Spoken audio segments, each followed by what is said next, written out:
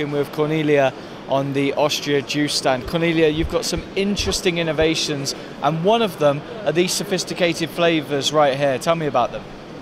Well, we've developed the sophinade, which stands basically for sophisticated lemonade, and we've developed it in the flavors yuzu, sage, and tomato and rhubarb. And it's basically targeted at adults because it's less sweet, and it is a very unconventional flavor combination, basically. And did Austria Juice see a trend towards these sort of sophisticated flavors in sodas? Absolutely, absolutely. We do see more interest nowadays in vegetable flavors, for example, but as well in botanicals or in flowery flavors.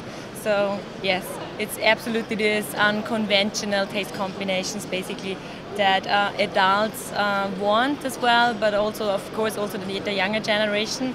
But it's this change, the variety that they ask for. We're seeing that change and that trend, aren't we? And you mentioned about the combination of flavours.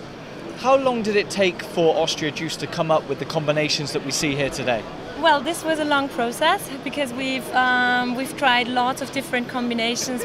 We've also tried nut flavors, for example, and product management together with our product development team. They developed then basically the best combinations. But why we decided to take tomato and rhubarb, for example, is on the one hand this vegetable trend, but also tomatoes do contain a lot of lycopene and have this antioxidant effect, and yuzu and sage as well. Yuzu is this more complex Asiatic citrus fruit, not to compare with lemon. It's just this more complex flavor, and sage does then bring the botanical side into it, and it leaves like a cooling effect at the end, And of course, sage is also well known as a healing plant, antibacterial effect. So yes.